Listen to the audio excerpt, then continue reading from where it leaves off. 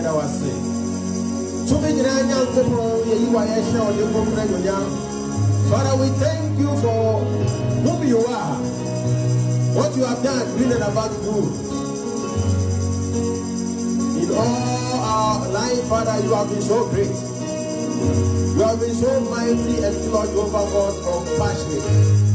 To hear the voice of your children, it's all about who you are, your greatness, your might, and your authority. We ascribe unto you all the adoration, all the magnification. In Jesus' great name, I we thank you. Amen. God is good.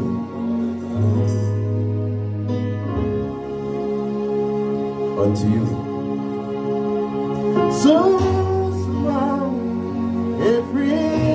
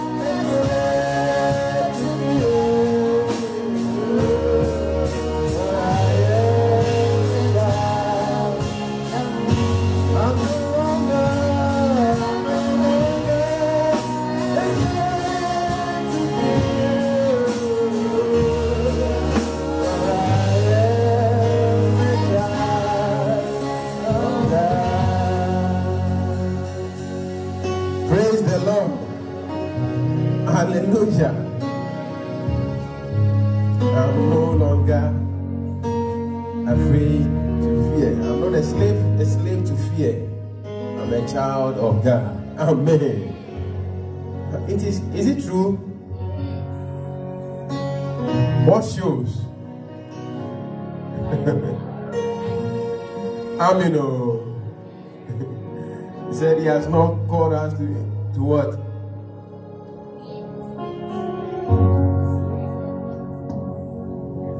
He has not called us into the spirit of fear, but the spirit of what? Power, sound mind. Amen. You know, when someone had an encounter with Saul, he said, "It is you all the people of Israel are looking up to." Then, what are you talking about? I'm the weakest vessel. We are the weakest tribe within all the families of what? Israel. But Bible let us understand that he said, "You as he has selected." He take the weakest vessel and use it for good. Amen. So whoever believes that Jesus Christ is the Son of God, you have that quality, that power, that authority to work to his glory. Amen. At this time, we are about to listen to the word of God. I want us to prepare our hearts. I want us to prepare our mind. In such a time as this, we need not to come here and go empty. It cannot be possible. In a time that all that was spoken for the end time is unfolding, we should come and go home with the word that will shape in our soul for the kingdom. Amen. We have no other person to preach the word of God this morning than our senior pastor, Pastor Oheneba Bamfo-Hammond. Amen.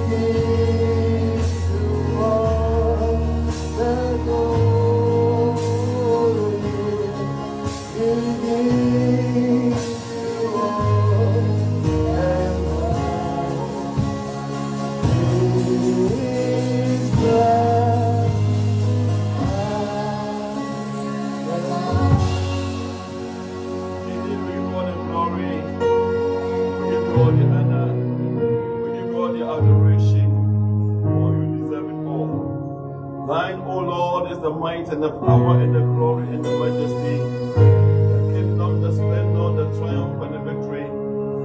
Say, God, bow down your ear this morning and receive our worship. Come down in your might, come down in your power. Even as we come, O Lord, we are prepared to hear from you. Set our canalities aside and fill us with your spirit. Spirit of the living God, come. Step absolute true, rule and reign in our midst, and we shall give all the praise and the glory thereafter in Jesus' name. Amen and amen. God sent his son, they call him Jesus. He came to love, heal and forgive. He lived and died to buy our pardon. An empty grave is there to prove our Savior lives. God sent his son, they call him Jesus. He came to love, heal and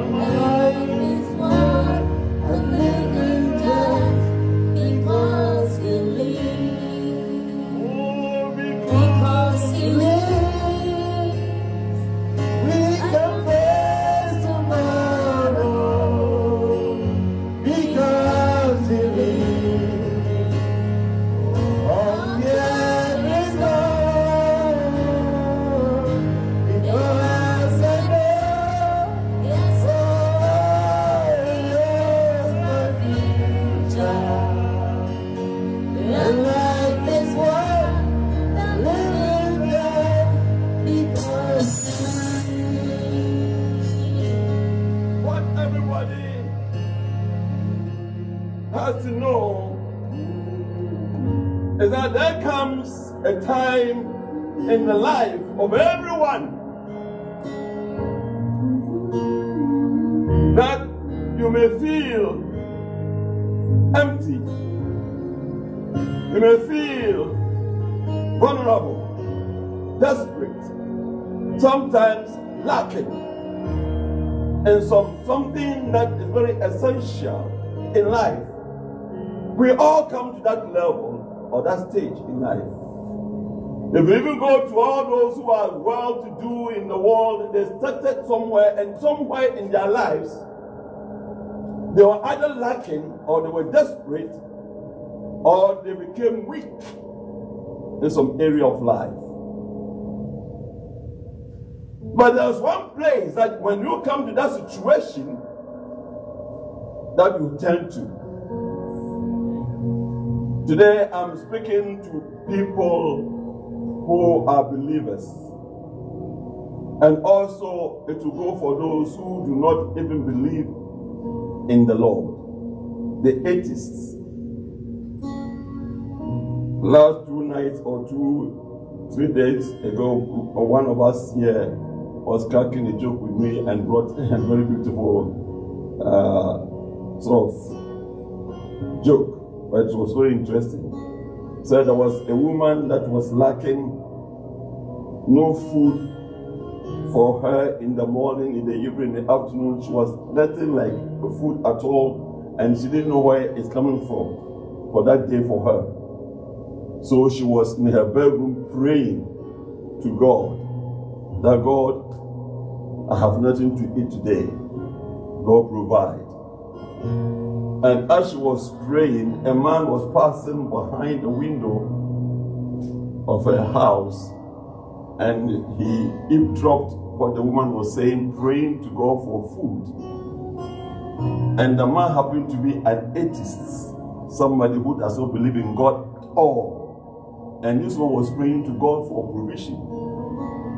And so the man went to his house and brought food, plenty food, and placed at the door of the woman and knocked at the door. And as the woman was about to come, he ran quickly and hid himself somewhere that the woman would not see him, but he could see her. And so when the woman came to the door, saw the food, said, God, thank you. You are a great provider. You have provided meal for me. I will eat. And then the man just came up and said, hey, that's not your God. Your God didn't provide. I brought this thing to you because I heard that you were crying for food and I brought you food. So you see, there's no God. There's no God because I'm an atheist. He didn't believe that God is inexistent. Then the woman said, God did it. The man was saying, no. The woman said, God did it. The man says, no, your God does not exist. Your God didn't do it. I brought it. I brought the food from my own resource. I brought it. And the woman insisted. God did it. God engineered that you will pass by my window to hear my voice going to him, that you wicked enemy will come and pay for what God has already given you. So God used you to come and pay. You, the devil, will pay for what God shouldn't need. Hallelujah. And it's right. How could you pass there at that given time to hear the story, to come to provide? It is God's making. It is God's doing.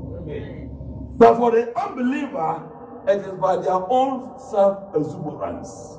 It's by their own physical strength. It is by their own energy. It is not anything that is coming from anywhere. They believe that they are sufficient in themselves to do it. Hallelujah. Last week we saw that Peter experienced it bitterly. Peter did it the same way. Peter felt that Jesus is going out of the scene. Now Jesus is resurrected. He came to feed us. He came to heal us. He came to supply all our needs. Now Jesus is no more. He's gone.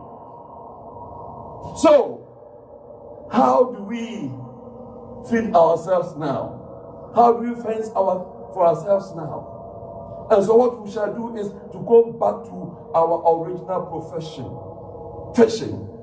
So I'm not going to be anymore a fisher of men, but I'm going to be a fisher of fish. Hallelujah. But Jesus appeared in the scene. And last week we all saw the story, how Jesus asked them, in John 21:5. Shall we capture it again? John chapter 21 verse 5 or verse 6. Go to verse 6.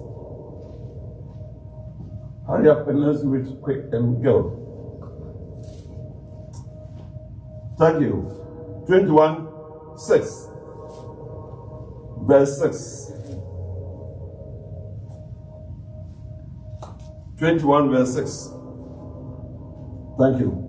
And he said unto them, okay, go to 5 before 6. 5.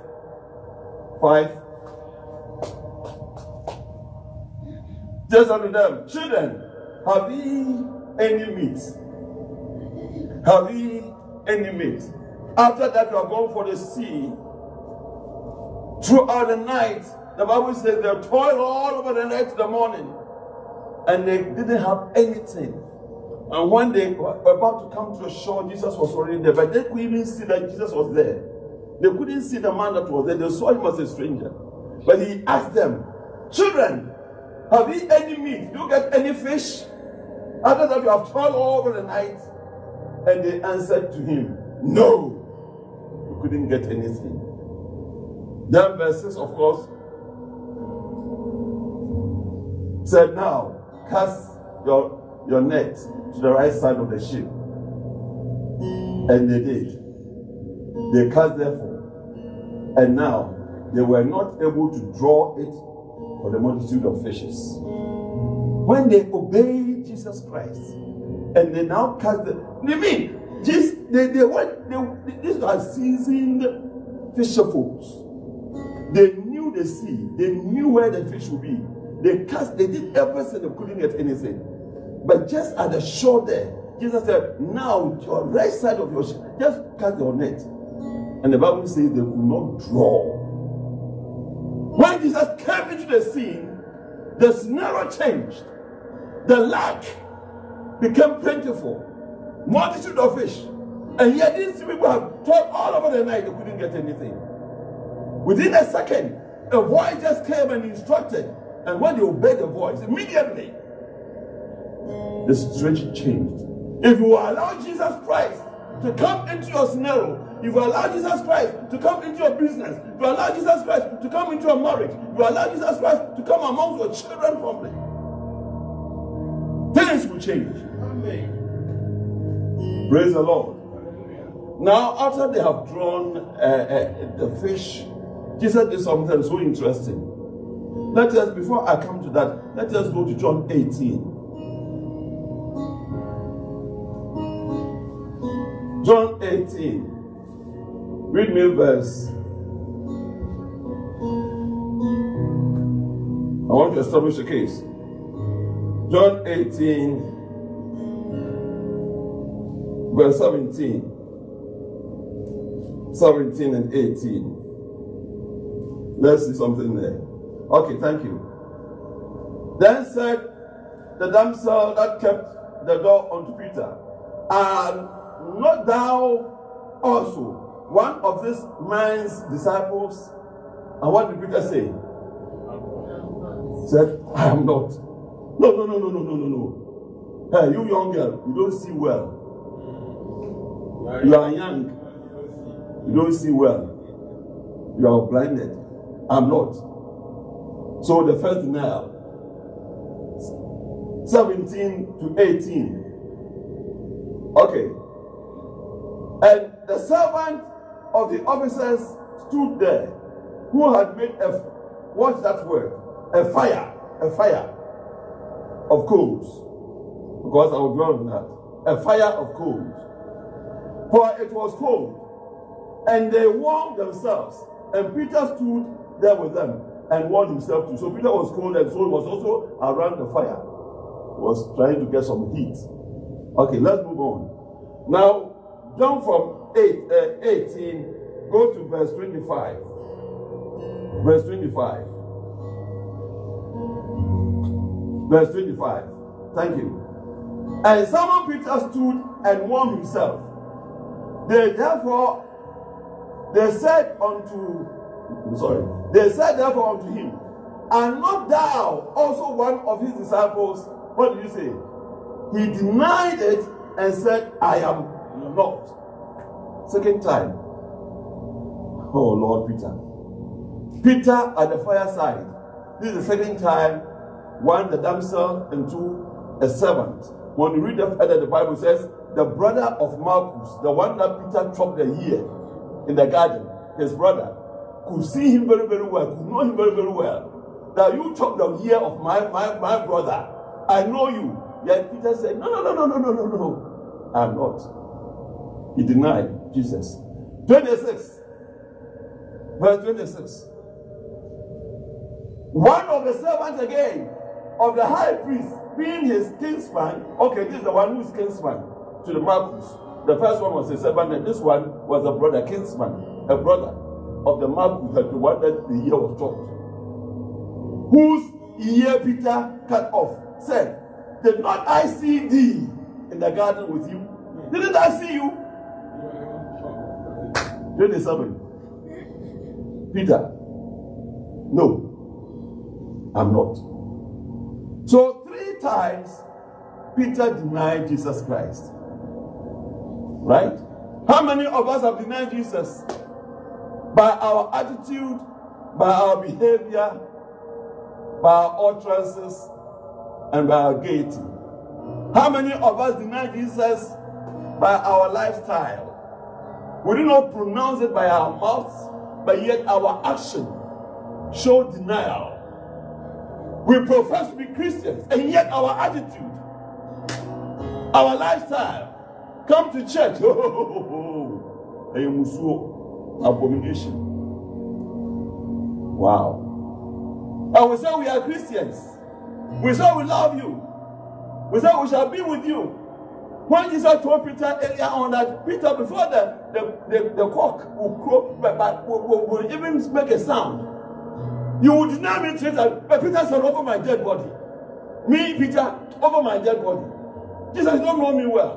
The way I know you, the way I love you, me to deny you. How about some kind of kicking? Jesus will cry, I know you are loved, but sometimes you say certain things that I don't understand. Me to deny you, over my dead body. Wow. Here, before the cock could do anything, Peter had denied his master 3 times. Now, at the fireplace, let us come to John 21, verse 9. John 21, verse 9. What do we see there? John 21. Thank you. And as soon as they were come to the land, they saw a fire. I said, what the word fire in 18? I said, what's the fire? When they came to the land, they saw a fire of coals there.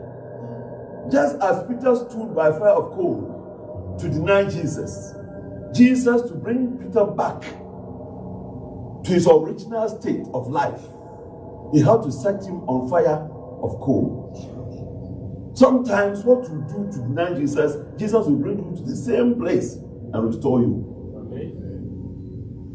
Hallelujah. You can deny him, but the way you deny him, the situation, the scenario, the place, whatever thing that you did to deny him, he will bring that same thing back and bring you back to him. Hallelujah. So at the coal, or the fire of coal side, and fish lay there on, and bread. I call you to catch people. You needed food. Because of food, you went to the sea. So you can get food. Here is food. Here is fish. Now come and eat. Read me 10. Verse 10. Let us move on because of time. Jesus said unto them, bring off the fish which ye have caught. And with shame, when Jesus said this, shame covered Peter. And Peter looking around and here, ran, went to the boat, and then Now start pulling the net. Shame. Hallelujah. Hey. With the header. Bring one of the fish. 11. Verse 11. Simon Peter went up and drew the net of to the land full of great fishes, and 153. That's one the trained fish in the net, one net. And for all there were so many, yet was not one broken. The net was not broken. So Peter was the one who went for the fish when Jesus said, "Go and bring fish so that we could now eat more." Peter ran and brought fish. Hallelujah. Hey. 12. We are moving on. Jesus said unto them, "Come and dine, come and eat." And none of the disciples just asked him, "Who art thou?" knowing that it was the Lord. And we were saying, "Come home." Jesus was there. They knew because of the way he moved through, when he was alive, the way he was treating them, the way they were feeding them. He did the same thing. He didn't change any pattern. He went the same style. He fed them the way he moved with them. He just did the same thing. And so they could recognize that this one is Jesus himself that is here with us. And they could recognize him, but yet they could not open their mouth and ask him, "Lord, are you Jesus?" Because they were all ashamed. Sometimes Jesus put us to shame. Hallelujah. I mean, he didn't criticize their secular work that they were going for, but they have given them an assignment. Jesus wants us to prosper in all that we do. And we could see that he blessed them. Even when they have gone to a fish and they couldn't get it, he has even added. He gave them more. He blessed them to have more. So Jesus wants us to gain. He wants us to be rich, to be wealthy, to be prosperous. But his wish for us is to prosper in everything, even as our soul prospers. We want our prosperity. We want our peace. We want our success. But then, here, he called them, "Come and eat." And so they came with shame and they ate. And after they have eaten, said, "Now follow me." This is what I love. Follow me. I didn't call you to continue because I knew you were fisher folks. And I called you from the shore. When you were in your net, when you were in your boats, I called you. I have an assignment for you. Each and every one of us has an assignment. It could be in secular world. Do it as unto the Lord. Whatever you are doing, a nurse, a doctor, whatever, do it as unto the Lord in your secular work. That's what you have to know. Whatever you are doing, do it as unto the Lord. Not all of us are called to be pastors. Not all of us are called to be evangelists or prophets. Some are called to hospitality. So many areas that God has chosen us. But whatever you are doing, do it as unto the Lord. But Peter, I call you. Nathaniel, I call you. Philip, I call you for an assignment. And you need to fulfill that assignment. Follow me. Go to verse 15. So when they had died, Jesus said, "Simon Peter, oh Lord, now at the fireplace, now they have finished eating. So at that same fireplace where the fire of coal, you deny me at the fire of coal. Now at this fire of coal, listen to Jesus. Verse 15. Simon Peter, do you love me? It's a big question. And this question does not go for Peter today. Peter is not here. You are here. You are here. So this question goes to you. Jesus is asking, now that you are celebrating his birth, he is asking you, do you love me? Now go and see many places with decorations. Go to every home, decorations. Their houses are built with nativity and beauty of Christ. The radio, the television, the whole world over, even where they do not believe in Jesus, go and see celebration. Because somebody is about to be born, called Jesus Christ. But today he's asking the world, do you love me? As for celebrating me, do you love me? Peter, do you love me? That's the question. We profess to be Christians. We profess to love Jesus Christ. And yet our lifestyle is far away from the truth. Praise the Lord. And Jesus with shame said, Lord, I love you. Then said, if you love me, then feed my sheep. Feed my sheep. That's why I called you. You will be a fisher of men. So feed my sheep. Simon Peter, son of Jonah, feed my sheep. Go to verse 16. Verse 16. So this is the first time. Second time. He said to him again, the second time, Simon, son of Jonah, lovest thou me? Do you love me? And he said to him, Yea, Lord, you know that I love thee. And he said unto him, feed my sheep. But other books will say, tend my sheep. Tend to my sheep. Second time. So, first restoration, first denial, first restoration. Second denial, second restoration. Hello? First denial, first restoration. Second denial, second restoration. Let us go to verse 17. What does it say, verse 17? He said unto him, the third time, Simon Peter, son of Jonah, lovest thou me? Peter said, and now Peter was so angry in her own spirit, not angry with Jesus, but angry with himself. He now came to realize that, oh, in fact, I wronged this man. I did wrong. So he was grieved. He was ashamed and grieved at the same time in his own spirit, and said, Lord, I know you know everything. There's nothing under the sun that Jesus you do not know. Before we even open our mouth to say you know it, you know the end from the beginning. So you know everything. So why are you asking me, Lord? You know that I love you. This time we would weep. He is down with tears. Tears running down his face. Lord, you know that I love you. Jesus said, if that is the case, feed my sheep. Hallelujah. Amen. Jesus is calling you today. Not to be a pastor, but whatever you are doing, do it for the benefit of others. Hallelujah. Do it for the benefit of others. You don't do it for your own self. You do it for the benefit of others. Because of time, let me end it here right now. Coming to a close. Praise the Lord. Read me.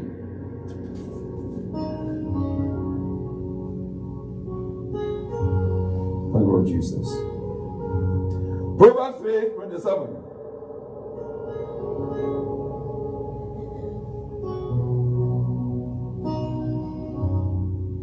Proverbs 3:27. Thank you. Withhold not good when God has blessed you, when God has restored you, when God has furnished you with all that you need. Because you cannot do anything by your own strength. We can do all things through Christ who strengthens us. He is our provider. But David said it and said it so beautifully. We shall see that. But before then, withhold not good from them to whom it is due, when it is in the power of thy hand to do it. When God has blessed you, when God has enlarged you, when God has given you all that you've been looking for. Even the atheist, Mama Jenny, I just shared your story with me last 2 days. So beautiful. And that started my sermon. Hallelujah. That woman she was lacking, and the atheist provided and said, your God didn't do it. But I did it. I said, no, God did it. God did it. And indeed God did it. And when God has done it for you, and you have a plenty, never withhold anything good from anybody. This should be a Christian's mark. This is how a Christ-like person should live. This is how God calls out to. When he has blessed, he said, I know Abraham, I will bless him and will be a blessing. Meaning that when I bless him, he will also bless others. Oh, Christian, I mean, God does not bless you to put in your pocket, to be egoistic, self-centered, selfish. No. God blesses you so that will not be Mike Tyson. You open your mouth.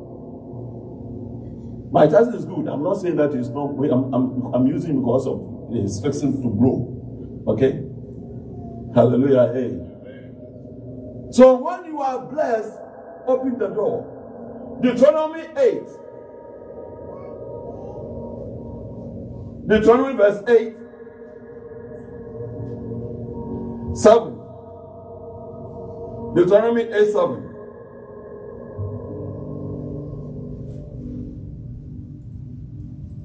Thank you. For the Lord thy God bringeth thee unto a good land, a land of brooks of water, a fountain and depths that spring out of valley and hills. Go to 8. So God is leading his people, bringing them to a very good place, a place that you can live and live good. A land of wheat, barley, and vines, and fig trees, and pomegranates. A land of oil, olive, and honey. Go to 9. A land wherein thou shalt eat bread without scarcity or scarceness. Thou shalt not lack anything in it. A land whose stones are iron. You get minerals.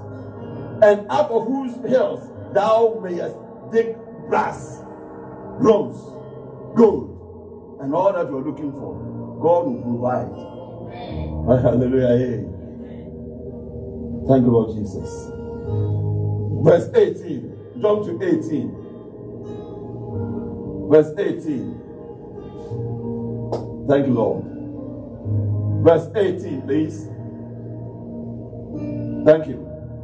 But thou shalt remember, when God has given you all this on the land, you will remember Jehovah thy God. For it is he that giveth thee power to make wealth. See, people in the world, they think, this I'm saying that, you see, self-sufficiency in working is futile without Christ, without God. People think that they can do it by their own strength, by their own acumen, by their own wisdom, their own strength. No! You can't do that. I know people who do not believe in God, they are making wealth at a very high level. You know why? Because they don't care about anything. The way they come by money, they just want money, money, money, money. They don't care whether even a man should die, they don't care. Some are so parsimonious, they are so fringy, they are so parsimonious, frugal, very wicked, and they just amass wealth. They don't remember their God. But for you believers, I'm speaking to believers. For you believers, it is not so. When God has brought you to that level, remember your God, because he has given you what? Power to make wealth, that he may establish his covenant which he swore unto your fathers at this even this day. Just as he commanded Abraham, so he is commanding us today. So after he has blessed you, remember, when somebody is lacking, don't withhold it. Because you cannot see God to bless him, but you see your fellow men to bless them. Hallelujah. Hey. Praise the Lord. So sometimes I like those who are in affluence. They will go and establish some institution and help the poor. Sometimes because they do it to evade tax. Had it not been for tax, I don't think they would have done it. But those who do it, God bless them. Hallelujah. Hey. Some go to do it to help others, the vulnerable, the weak, the orphans, the widows in the society, in the community. They go to help them. That is good. But that's what God wants us. He said, if you go to Psalm 58, the verses there said, is that how I ask you to make fasting?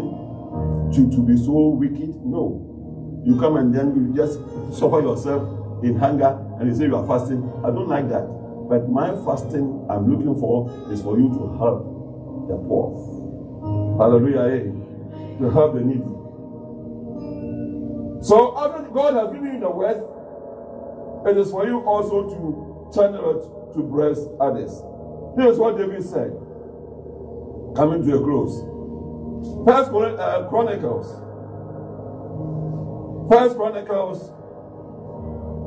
29, verse 12.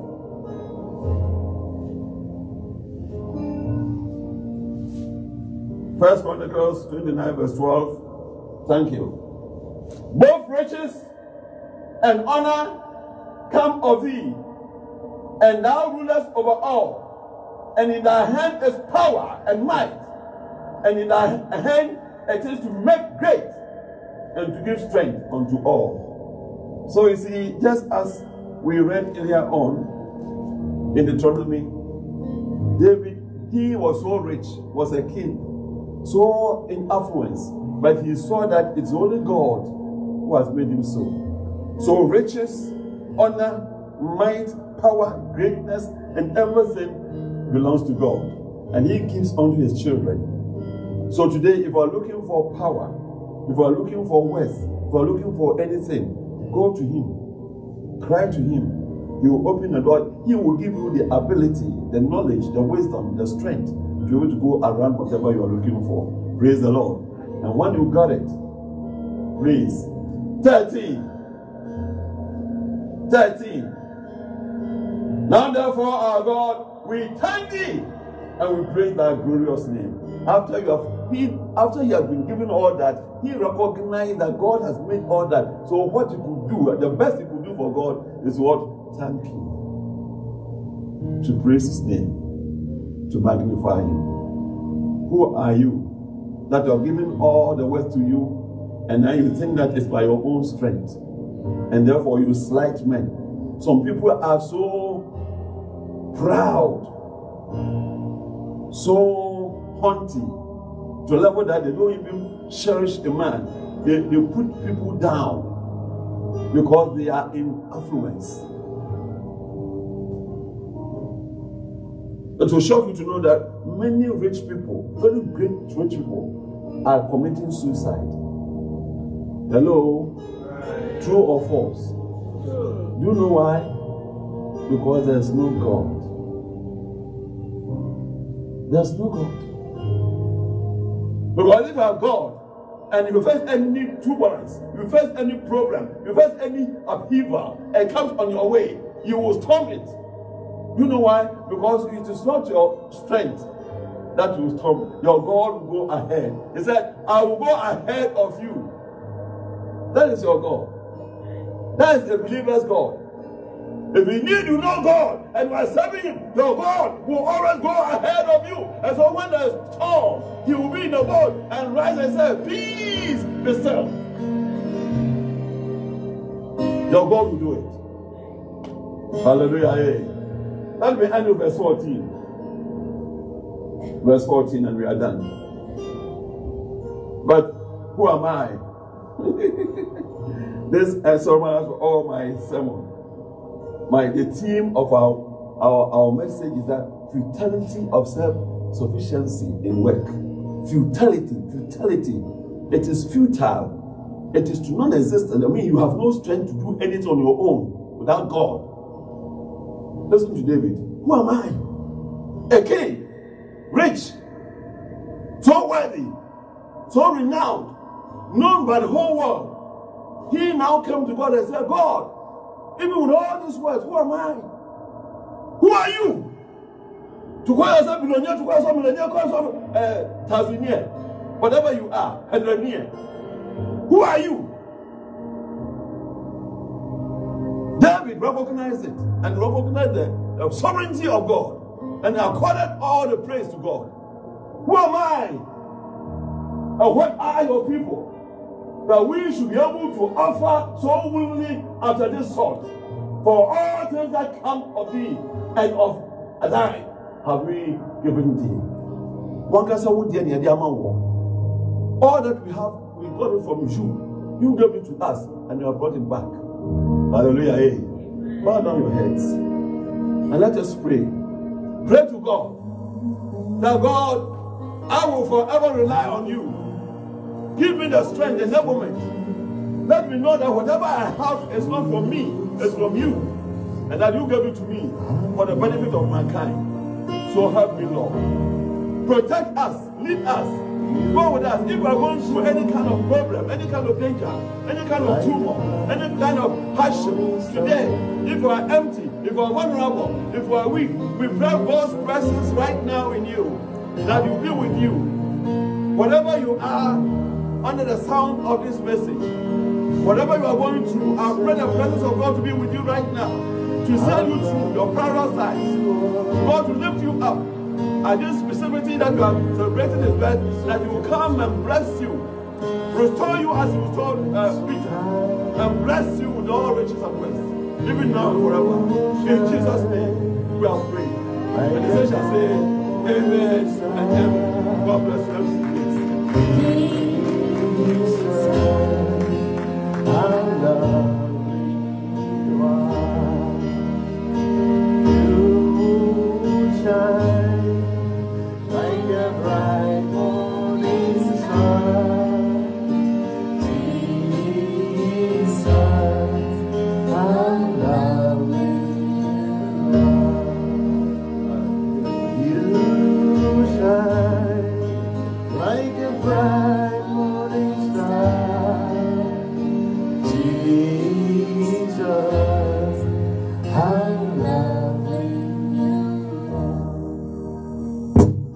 God is good all the time.